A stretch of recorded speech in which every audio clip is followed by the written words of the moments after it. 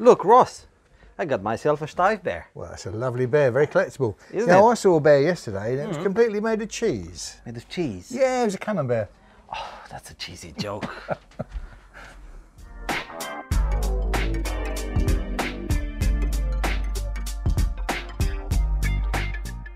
Hello everyone, this is Catherine from Sally Antiques, and today I bring you this Steiff bear. Now, Steiff have been making bears since 1880, so over 140 years now. Now, particularly in 1989, Steiff introduced British Bears Collector Editions, exclusively for the UK and Ireland, and here is the 1996. Now, this little fella stands at about 43 centimetres tall, and he is crafted from the finest mohair and is fully jointed, as you can see. Whoop, whoop. Now, Steiff make their bears out of multiple materials. It could be plush, woven fur, alpaca, or Steiff organic cotton. Obviously, this one's made of mohair. And he's wearing a genuine tweed waistcoat. Look at that, so cute. And of course, he's got the little Steiff tag on his ear there. Oh, do I hear something? And he's got a growler. Now, Steiff actually have their own fabric factory, and they are the only toy manufacturer, specifically cuddly toys, to do this.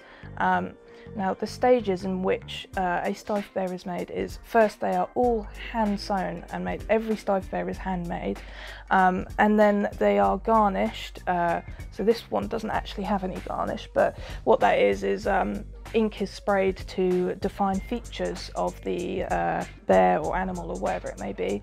And then, as I said previously, the last step is that they get the little stud in the ear, and that is to authenticate that it is in fact a real Steiff bear.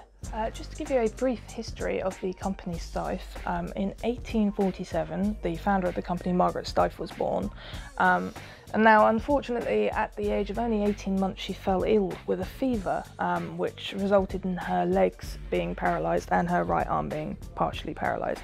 Now, despite this, in 1862, she went to a sewing school at only the age of 17 and completed training to be a seamstress.